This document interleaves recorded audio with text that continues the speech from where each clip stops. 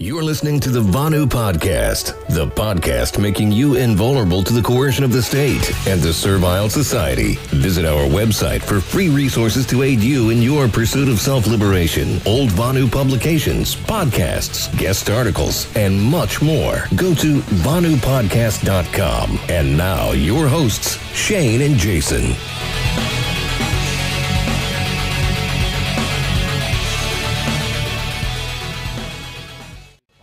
The podcast making you invulnerable to the coercion of the state and the servile society. I'm your host Shane, coming to you from the Free Republic of Pasnia, the Self-Liberator's Paradise. For more information, just visit pasnia.com. And please do keep a lookout on a book. Please keep a lookout for a book on the subject, further describing the vision of the Second Realm Network, this parallel society, and how you can get involved. Also keep an eye out for a podcast in the near future with a similar objective. There have been some common confusions that need to be addressed, and I figure going back to square one might be beneficial for everybody, and in addition to me. But yeah, in the meantime, just visit pasnia.com and download the 2021-2022 Stakeholder Bulletin, available right there at the top of the page. That's the next best thing available right now, actually. You can also come out to Veritas Pasnia and pick up a physical copy, of course, if you're vetted and ever in the area. We're located about an hour and a half northeast of St. Louis. So today I welcome back a new guest to the podcast, Brandon Aragon from the Agorist Nexus, a website featuring a podcast, Agorist business directory, lots of articles, and really just an overall terrific resource in building the Agora. I must also express my sincere appreciation to Brandon and to Agorist Nexus in general for the opportunity to serve as article editor and contributor there. It's amazing and truly a genuine honor to do what I love and get paid some Bitcoin for it. So, yeah, I do have a rough outline for our conversation today, including Agorism as a path to financial independence, how this strategy has played a role in Brandon's liberation personally, re-examining Konkin's overall vision of starving the state with the power of hindsight, the key differences between being an agorist versus a counter-economist, the current need for counter-economic medicine in this day and age, and advice or experiences he can share in cutting ties to the state and transitioning to the Agora, and whatever else we happen to stumble across today. We were just talking in pre-show about some Mexico topics, and those are going to be fun to talk about too. So, yeah, I'm looking forward to it. And without further ado, Brandon, welcome to the Vanu Podcast, my friend. How are you doing today? Hey, great. How are you doing?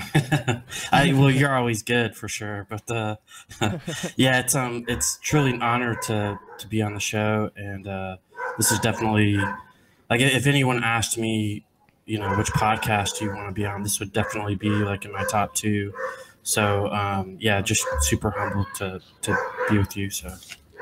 Sure. Well, I certainly appreciate that, man. I certainly appreciate that, and yeah, it's a long time coming. I intended to do this to have you on at least a year ago or so, and I guess do you want to talk a little bit about? There's some dogs barking in the background. I guess that might be we might as well just go straight into the Mexico conversation.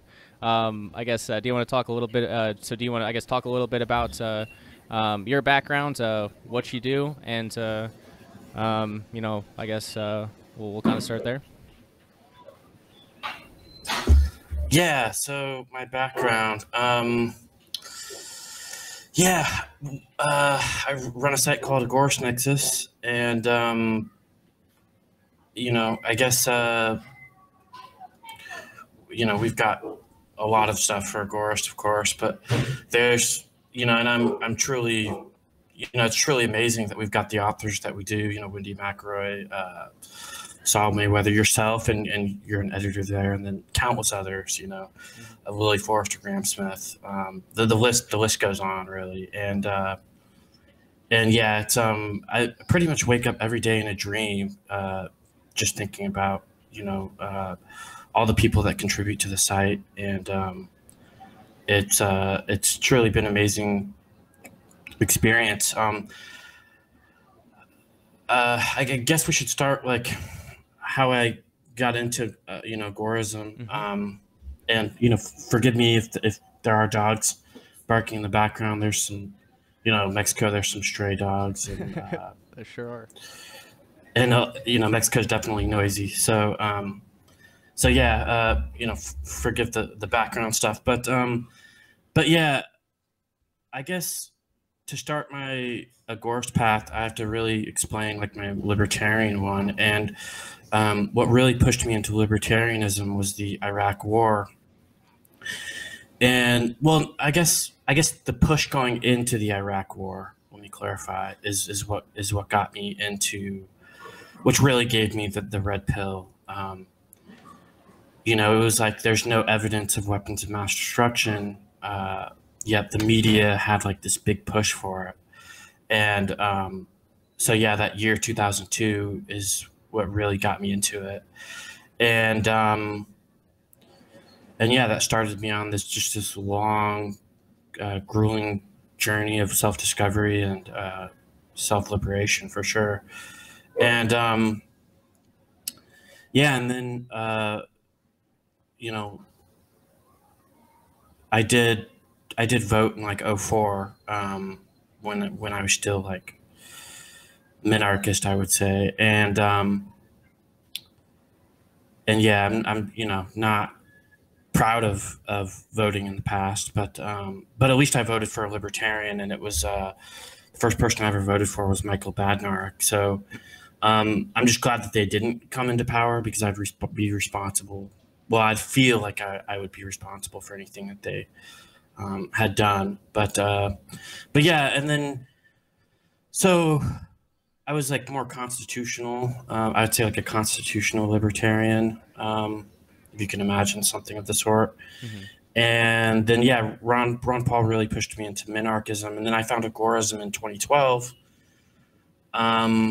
After my disillusion with politics and the low morale of the Ron Paul campaign, and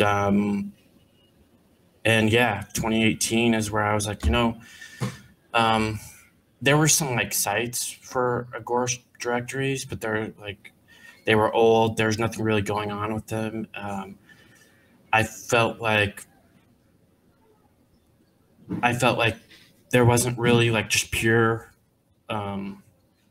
Agorist content out there. There was stuff that was like Agorist-esque, or you know, a lot of libertarian stuff, but there wasn't really something that just focused on like just Agorism and like had, you know, everything Agorist, you know. So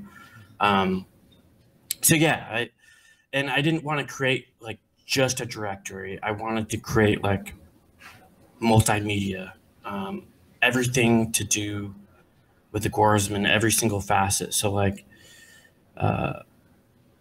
you know, documentaries, which we have now, articles, and I'm so glad we can do the audiobook articles. So we do have like,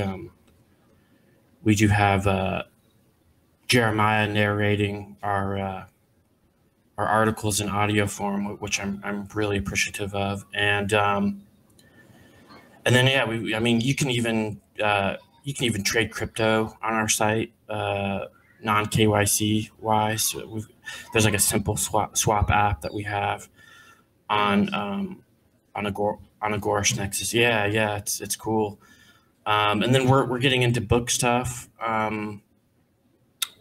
Wendy McElroy should be writing a book for us. But yeah, I guess I'm going off on a tangent. But no, it's good. But yeah, it's yeah. So when did you start? When did you start Agorist Nexus? I started it in 2018. It was August of 2018. I got the I set up the Facebook page, and that's pretty much all I did in August of 2018. I got the idea in August, and then towards the end of August, I set up the Facebook page for it. And then yeah, there was also a Agorist company that I was like helping to do marketing with too, and yeah, I was like, there's no directory here for it. So yeah, I decided to create a directory. That wasn't the only thing I wanted to do with it, but yeah, it was definitely a factor in the creation of Agorist Nexus for sure. And yeah, it took me a couple months to. I wanted to be careful with like the first impressions and like how I wanted to present Agorist Nexus. So it took me a couple months to get like a website and like the logo and what our goals were and what our mission is. And so I wanted to be really, really methodical about our approach to it. And I don't think I got the website up till early 2019. So, but I was advocating for Agorism and as the Agorist Nexus Facebook page in 2018, and that's when I started it. Gotcha. Very interesting. So, I guess obviously, I would presume, and from what I know, Agorism has played a big role in, I guess, helping you achieve more liberation. Do you want to talk a little bit about that and what the heck you're doing in Mexico? Yeah. So, yeah, Agorism. I guess so as like a libertarian, you're kind of like already trying to avoid taxes to save money and stuff. But when you become an agorist, like, and I guess not everybody has like this life shift that I did, but when I became an agorist, it had like changed my whole entire life because I was not only trying to avoid, expenses or avoid the state. I was trying to turn I turned my whole entire life into that, if that makes sense. And so, yeah, Mexico is a huge step for that, for, this lifestyle change for Agorism. Definitely, I can't say that I really pay much in sales tax at all down here. I don't have a job, so I don't, so I can't pay income tax. So yeah, I've put myself into a situation where I don't really need to pay the state much of anything, and it's great. In Mexico, most of all my neighbors everyone's an entrepreneur down here, and almost all of my neighbors have their own businesses inside their houses. Mm-hmm. And most of everyone doesn't buy a license to set up their business, and of course they don't pay tax, and everyone just uses cash. So yeah, it's really great. Everything's super cheap, so I mean, in Mexico, so that helps me live the kind of lifestyle that I want. Mm-hmm. I want to live very, very cheaply and outside the state, and living in Mexico really helps. So yeah, what am I doing in Mexico?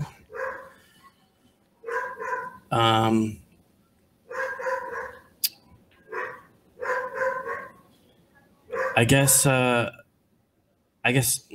only Agorism, but my wife is from here. So that was a big push to move down here, and she was illegal in the U.S. So I guess I'm so agorist that even my wife was illegal, but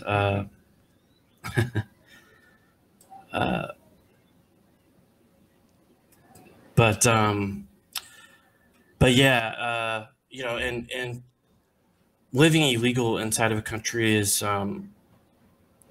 it's not always easy. There's a lot of doors that close, not only to her but her spouse. Like I couldn't like I wasn't really big into college, but if I wanted to go to college for something or like pick up a trade, or or well, I could go to college, but I mean like if I wanted a student loan or something, I wouldn't be able to do it because I would have had to have give them my spouse's social security number because we are legally married. So so yeah, just there's lots of doors and stuff that close to you in terms of that. So it just kind of made our lives easier being in a, I mean, in terms of counter economic activity, it was great, but in terms of just living easier, it made sense to be here. So. Sure. Yeah, and I can share. I mean, I share similar experiences and perspectives. I guess longtime listeners to this podcast will know I spent I think it was November of 2018 to mid-December of 2018 in Acapulco with Jason Henza, and yeah, that's what he told me. That's what he told me going in. He said, it's definitely more of kind of like kind of like an Agorist type culture down there, and it's kind of by necessity too. Yeah, everyone's an entrepreneur. I know. I purchased food plenty of times. Just some lady was outside cooking her dinner, and she had she was cooking meals for people. Obviously, no licenses, no health permits or anything of that sort. No one ever hassled them. To my understanding, they've been there. Their family's been there for some time. But yeah, it's we went to the central market, and it's definitely a different experience than the regulated markets here in the USSA. Like obviously, when you go to Walmart or any of these other grocery stores, you don't see fresh animals that have been processed that are there for purchase, whether it's chickens or pigs or whatever it is. So I mean, it was and you can find anything there at the central market. So it was definitely a really neat experience, and beyond just Acapulco.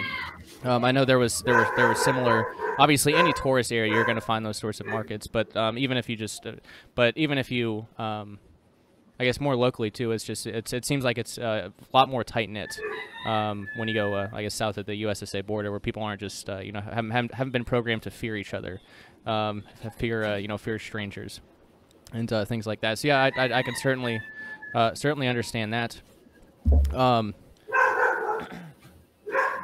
So yeah, I guess there's no question there, but yeah, I can. No, yeah, you're right.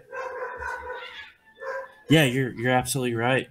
It is more of like an Agorist culture or even a libertarian culture. I actually had some guy talk to me, and I was like super surprised. He had said something. He had said, "Oh, I don't really care as long as nobody's hurting anybody," and it was like, bam, this guy's a libertarian, but it turns out like most people just kind of feel and think that way down here. So it's even more of like a libertarian culture mindset than even in the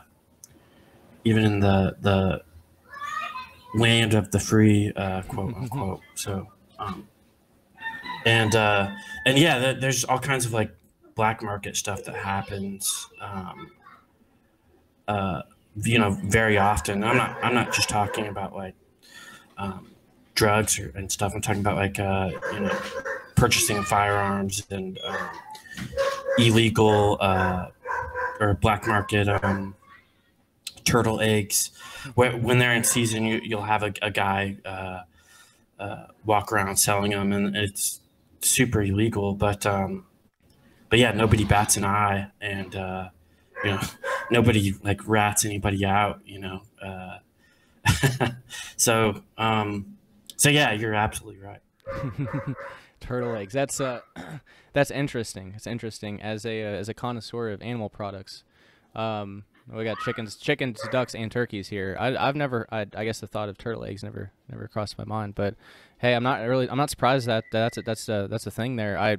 What was there was some sort of insect that was really popular in central Mexico. I looked it up. I came across it like a month ago. But yeah, there's definitely some interesting stuff. Yeah, turtle eggs. Turtle eggs. I'll have to ponder that one more. But so I guess it sounds like it sounds like yeah, Agorism's definitely played a role in your liberation personally, and I guess that's one reason. I don't necessarily think. And this kind of moves on to another topic I want to talk about, but I personally don't believe like the revolutionary strategy that Konkin laid out is or really will be the crowning achievement of Agorism.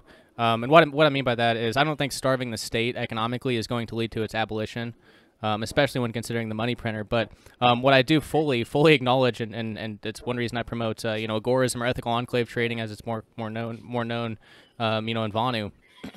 Is that it helps you? It gives you the ability to live your principles in the here and now. It's a strategy to do that if you don't want to support the institutions of slavery. But further, I mean, if you like when you practice agorism, you're cutting out a lot of middlemen, so-called coercive middlemen that are looking to get their cut before you get yours. So if you cut more of those people out, then you have more for yourself and you have more for your family, and I think that's pretty terrific. So. I guess what are your thoughts on that? Do you still, or I guess do you think that Konkin was spot on, that the strategy will carry out the way that he thought it will, or do you think it's it might be more of like a personal liberation strategy at this point? What are your thoughts? Yeah, there's no like evidence that it will cause will end statism, right? But you're right in terms of like counter economics will starving the beast will can bring down the state for sure, and we've seen that in the Soviet Union, and so and of course after the Soviet Union collapsed, of course a different state took power, or just like a new government, if you will, and so yeah, there's no proof that. So I don't necessarily think that counter economics alone will end statism, but I think agorism as a whole could. And I think it starts with like spreading agorism, and spreading agorism to me is really like an agorist action, right? Like so if we can convince people that government is just a system of slavery, which actually I just wrote an article on that came out today. If we can convince everyone that the government is just a system of slavery, then they'll realize that we don't need a state in the end, and yeah, so I don't necessarily think that counter economics can do it alone, but I think agorism as a whole might, and yeah, I think it starts with spreading ideas, and I guess I'm countering Michael Mauss's argument where it's just like we don't need to convince anybody at this point, and I don't think that's the case. I think we still do, and I think despite the all of the propaganda and the brainwashing and the billions of dollars spent from this massive machine, that we're still winning. At the end of the day, there's still people waking up every single day. And there's still people learning these new ideas and libertarianism every single day. So I definitely see hope, even against, all odds, and this huge, beast. We're still managing to wake people up. So yeah. Yeah, I know. I think it. I mean, because I put out an article on Agorist Nexus, also on the Vonu podcast feed too. But going along with, I guess, more the financial counter economics, the cerebral cognitive counter economics, where where I guess there is kind of that there is that philosophical aspect of it too, where yeah, in the USSR there might have been a huge counter economy, but that's mainly just because more and more things became illegal and it became a necessity for people's survival. Things got that rough. Mm-hmm. So I think what was missing there was kind of that distinction. In Agorism, the distinction would be agorist versus counter economist.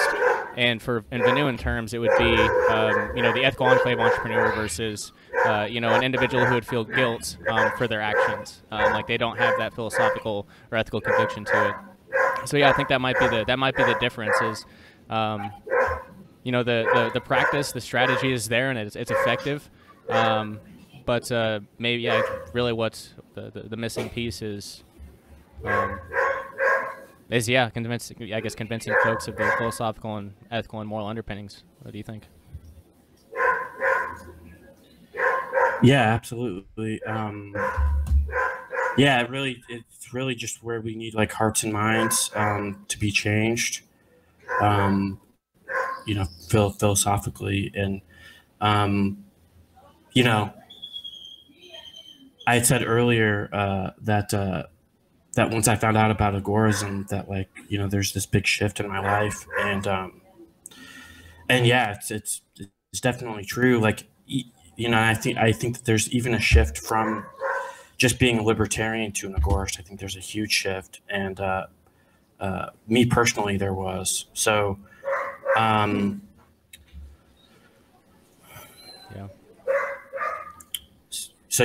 would agree with you 100%. I don't really know. I don't really have anything else on that. That's interesting. And I would that's interesting. I guess the next place I'll kind of I'll take this to is a similar counter economic topic, but one that Sek Magora mentioned in response to a tweet soliciting questions and such, and he mentioned counter economic medicine in these times. I think it's that's another important conversation, and another angle, another possible way to reach more folks is kind of that angle. If you look at here in the USSA, like over 50% of people my age and younger have chronic so-called chronic disease, and it's from chronic poisoning. And eventually, I think people are going to become aware of these sorts of things. Become aware that it's the Rockefeller allopathic medicine model, and that opens up a lot of interesting opportunities for agorists and counter economic practitioners and things like that. There's and even just going more towards just the open source outfit, I believe in Southern California, who are trying to decentralize insulin production. I think that's another huge avenue, a huge way. Is first off, there's more efficacious modalities and methodologies out there to restore balance in the body, and lots of people are seeking that now, and lots of people are going to be seeking that from what's transpiring today and what will continue to transpire. So, offering solutions and helping people if people are able to do so. And I guess, and in the area of new opportunities for counter economic doctors and practitioners, there's lots of them right now. What do you think about the prospects of counter economic medicine in today's age? Yeah, I love it. I absolutely love it. Especially with COVID, the COVID vaccine. Certificates and things like that. You can prove that you've gotten a vaccine without actually getting one, which I think is going to be paramount if you don't want to. And nobody can say that the COVID vaccine is safe, because the definition of safe is without risk, without harm. So there is risk in taking it. People do have reactions towards it, and I love the fact that people can get around taking it. by getting a black market COVID vaccine certificate. But I think that in the future that the future is going to turn out to be a lot like what Germany's doing right now. Unfortunately, they're clamping down and saying, you're going to have to get it or you're going to go to jail is the narrative that we're hearing from Germany right now. And, it's like somebody, hey, Germany's, acting up again. So, but yeah, anything that we can do counter, and not, I guess, in the medical aspect, not just COVID, but anything we can do counter economically, it's going to be better because we're not giving these slavers, the funds to help enslave us. So, so yeah, absolutely, and I think that if we can put ourselves into, and I guess this goes along with Vanuism too, which I'm not an expert on, and I don't pretend to be, but I guess this kind of goes along with Vanuism too, is if you can put yourself into a situation where you don't have to do, be a servant of the state, you don't have to be subservient to them, the better off that you're going to be. And I think that that we can do that by, I think there's a lot of strategies there, and it's one that I'm trying to accomplish myself. I'm trying to get residency in Mexico. I'm also in the middle of getting residency and citizenship in Nicaragua. And then if I get enough funds, I will try to get citizenship on one of these Caribbean islands. So I'm trying to put myself into a situation where even if one of these countries, goes full tyrannical, that I can live and be in a country that's more free. Right, that's a solid point. And so yeah, I think me personally, I'm trying, and I really should write an article on this. I think there's like different kinds of agorists. There's like the homesteading agorist, the international agorist, some other ones. But I'm really trying to go the international route because I just feel like it gives you so much more options. You can go where you're treated better.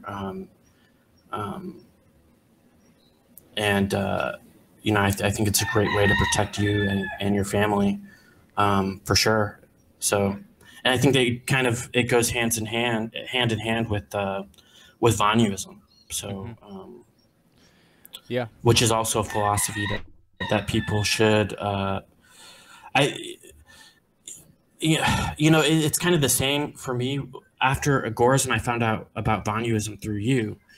And then again, I had like another shift. Like I was already trying to do Vanuism, but once I found out about it, about the philosophical side about it, I was just more effective. I was more. I knew exactly what I needed to do, and so yeah, I think there's huge benefits in knowing these philosophies, and looking into them. I think Per Byland said, I probably butchered his name, but he had said something on Twitter saying that all entrepreneurs should look into and study Austrian economics, so that they can be better entrepreneurs. And it's so right. All humans. I think all human beings should look into Agorism and Vanuism, so they can live better lives and protect themselves. So, yeah.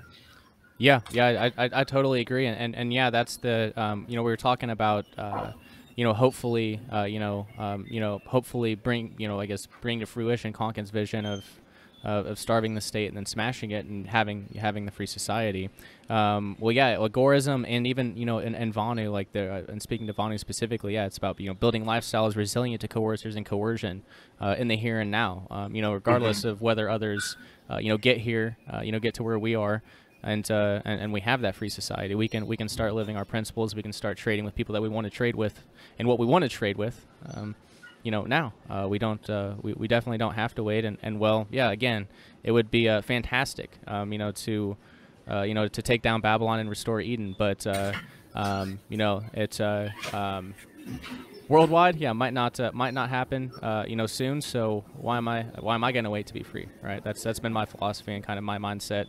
Since 2015 is, I don't necessarily foresee it that the first free country is already in existence with the Free Republic of Pasnia, but more seriously speaking, I don't see a worldwide free country, or I guess just a worldwide free society.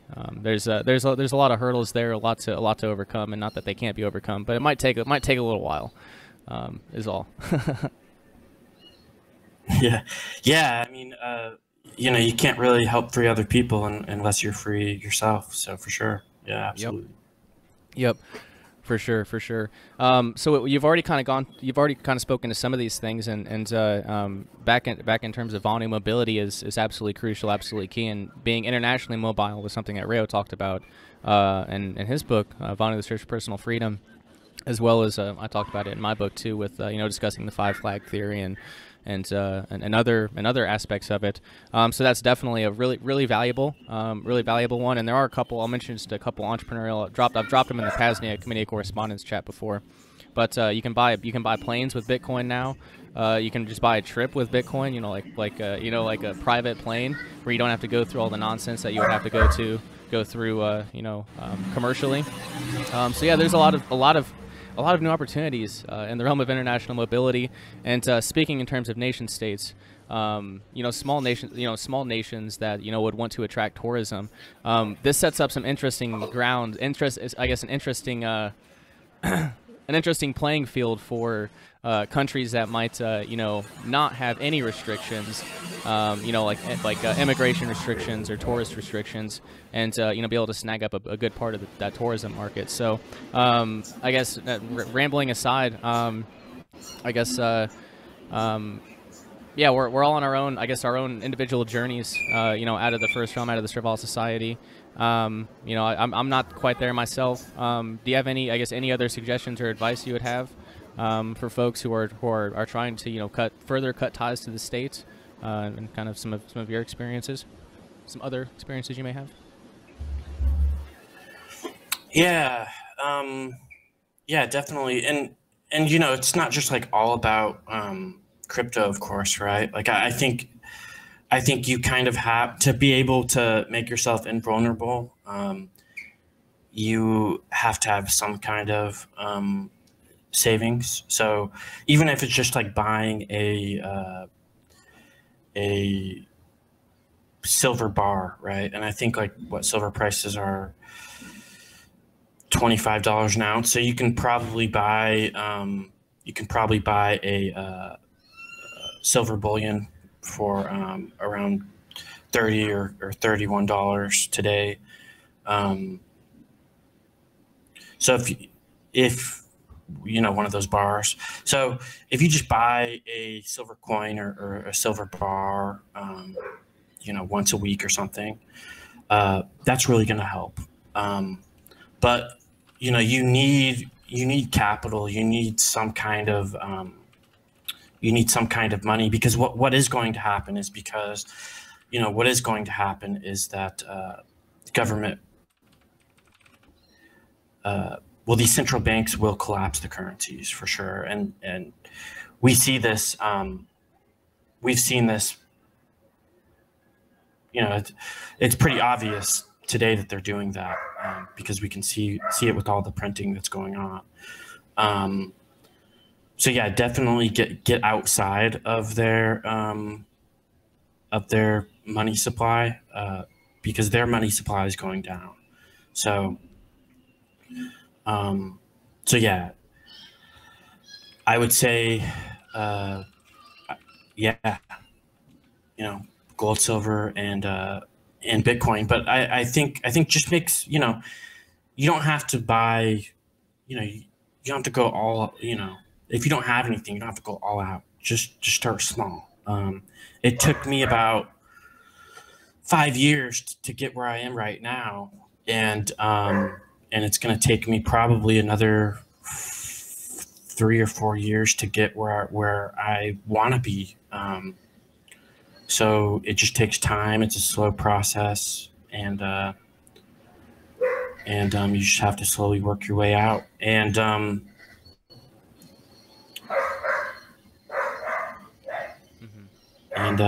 it's not going to be easy, but you really have to be persistent if you want to be free, if you want to have a free lifestyle, if you don't want to be subservient to the state, because once the currency collapses, and usually, I believe that they'll become even more tyrannical, because at that point, when everything collapses, everybody will be dependent on the government for help at that point. So they'll be able to do almost anything that they want. So, yeah, really the answer to that is like Banyuism. You can't put yourself into a situation where you're going to be subservient to them. You have to make yourself resilient. Yes, and I think you're right to point out, the, I guess, the financial aspect first. It's how we started season 2 on this podcast with financial independence, and again, like, it was right for more reasons than I could have imagined back then. But yeah, that's the kind of choke point of coercion, and here in the USSA and also other places too, is commerce. And making money, if you're tied to that first term employment. If you haven't built up side hustles beyond that, that's really the kind of chokehold of coercion. And yeah, if hopefully people have been working towards that for years now. For their listeners to the Banu podcast, hopefully they've read kept up with Agorist Nexus, and they've got some Bitcoin and such. But if not, now's the best time now's the best time. Yeah, and I will say, just speaking personally in terms of liberation, of course, like just barely being able to get by with a servile society job is tough enough. But like what I most realize, and I guess looking back on my servile society employment, what it's the real downside, or the real, I guess, the real theft, is the theft of time. That your time isn't your own. That these set times throughout the week, you have to go do something for somebody else, regardless of how you're feeling, regardless of what's happening or what's transpiring. Like that's what you have to do. So beyond just the financial independence part, in the personal liberation realm, having being the arbiter of your own time. Is a really freeing aspect. Have you noticed that in your pursuits as well? Yeah, absolutely. Yeah, it's I can do pretty much. I can wake up when I want, pretty much, and unless I have like some kind of appointment. But yeah, for the most part, I can sleep when I want to, and I can get up when I want to, and that alone is just like super freeing, and like a just really nice. But I think to add to that is that man, I had something good, but it just I lost it there. But oh, it happens.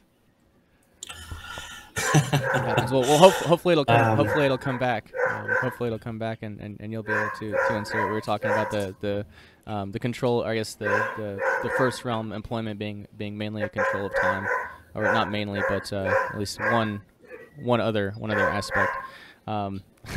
But anyway, I mean, yeah. Well, if please jump in, please drop that if it comes back to mind. But I would like to kind of close out a little bit with talking more about what's to come from Agorist Nexus. What you guys got planned over there for the future. Anything you'd like to discuss on that note?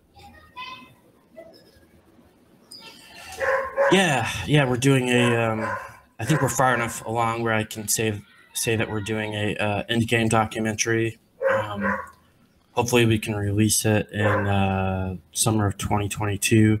I'm not going to set a date for it, of course, because when you're making a video project like this, you don't really want to set dates. But hopefully summer 2022,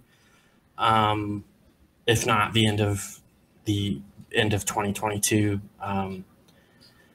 So I really look forward to that. Agorist Nexus is also doing a, and then this is an inside scoop for all of your listeners. Oh, nice. I've never even mentioned this yet, but Agorist Nexus is coming out with a children's storybook. An Agorist children's storybook, which should be interesting for sure. And yeah, Wendy McElroy is writing a book for us, which is just amazing. So we'll be publishing that. And what else? We've got other stuff too.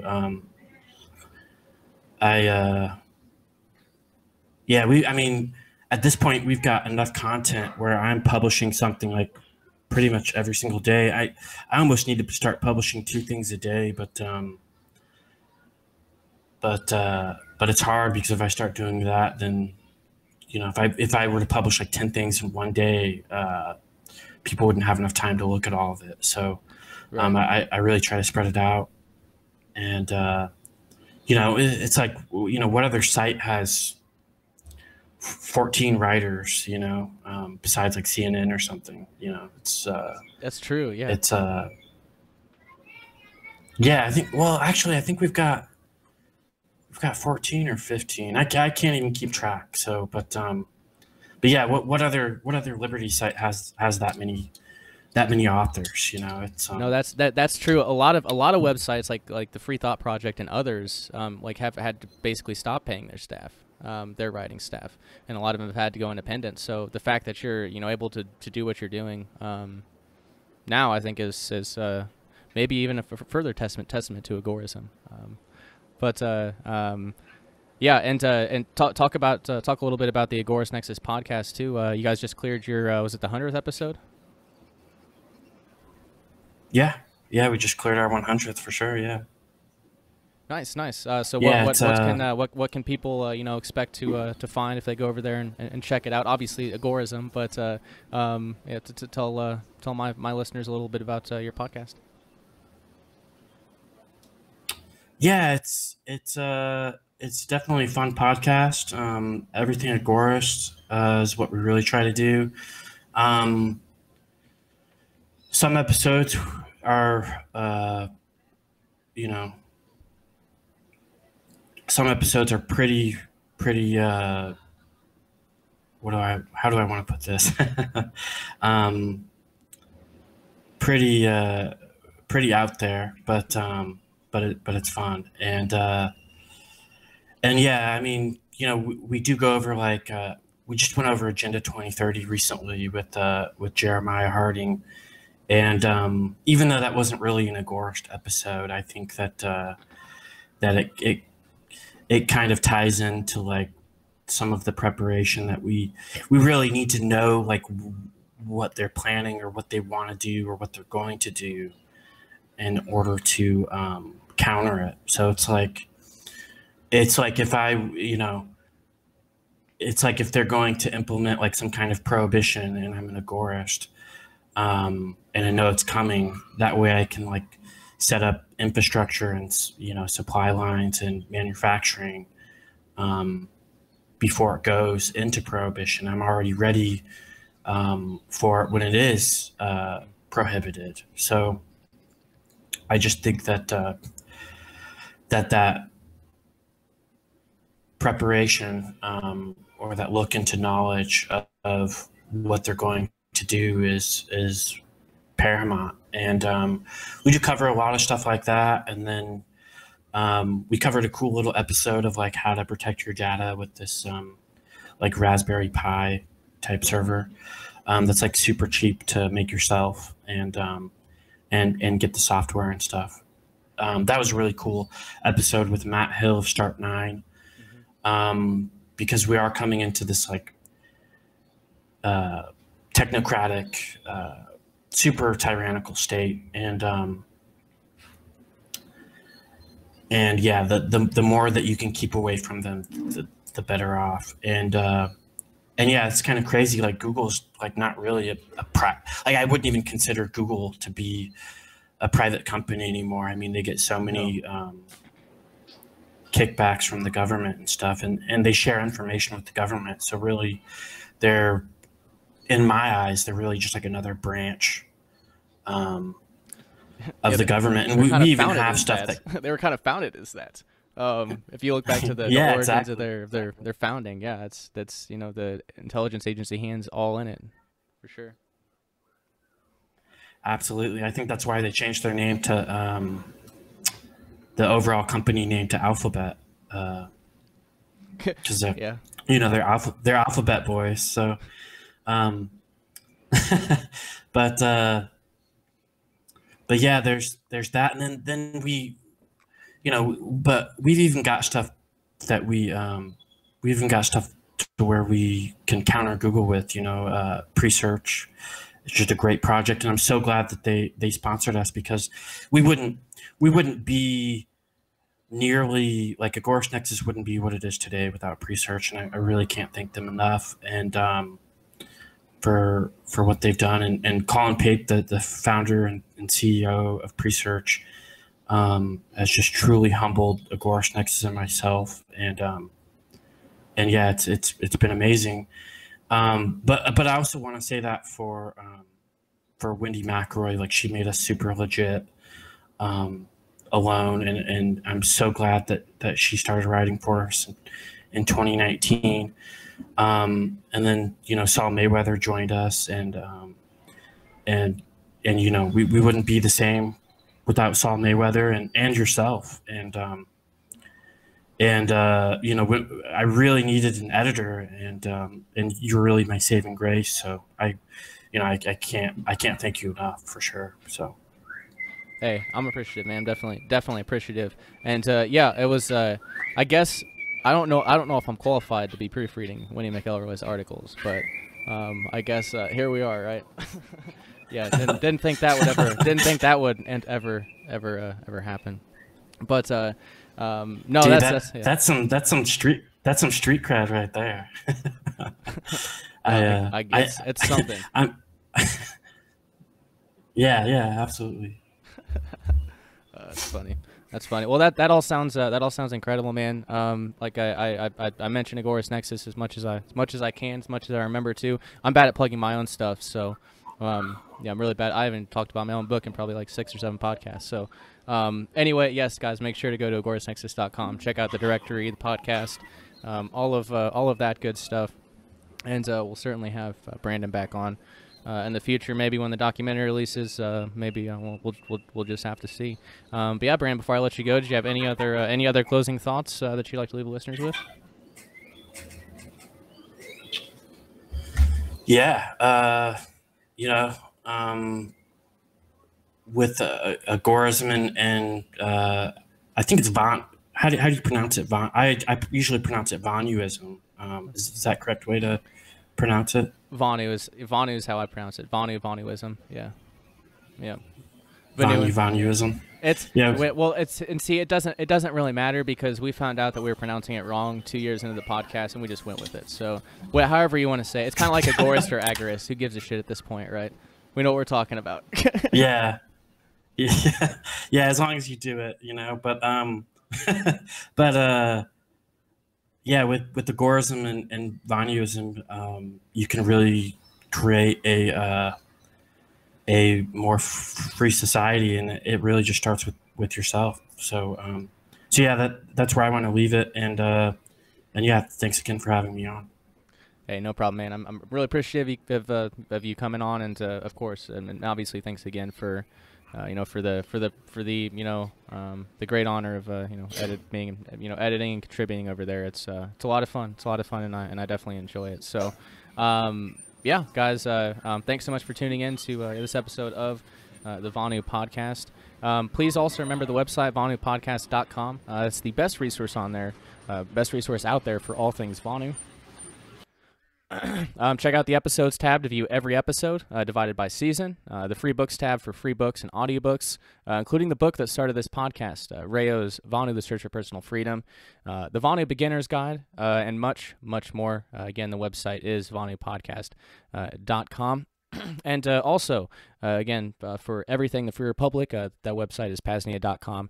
And do consider joining the Pasnia Committee of Correspondence. It is a Telegram group, and as Brandon was just mentioning towards the end of that conversation there with Start 9, it will be eventually the Pasnia Committee of Correspondence, and everything Pasnia will be located on our own little, I guess, Start 9 type thing, using the Freedom Box platform for the Pasnia library. So lots of really awesome stuff in store from us here, and also the folks over at Agorist Nexus. So I'll put all links in the show notes to all those things. Thanks so much for tuning in, guys, and always remember, Vonu is yours for the making, and the Second Realm is yours for the building. Is it possible to create pockets of freedom where personal autonomy is respected? In the novella #Agora, Daniel LaRusso finds out the answer firsthand. After discovering Bitcoin, he becomes immersed in the cypherpunk underground. Encryption, ghost pads, temporary autonomous zones, and much more. He learns the benefits of freedom, of these tools for self-liberation, and how truly free individuals could conduct their affairs outside of the servile society. Based on real individuals in modern-day Berlin, Germany, #Agora gives you a practical representation of how freedom pioneers can carve out pockets of freedom in an otherwise enslaved world. Get your paperback copy today by visiting tinyurl.com/agoraanarchy. Again, that's tinyurl.com/agoraanarchy. And for more titles like this, please search for Liberty Under Attack Publications on Amazon.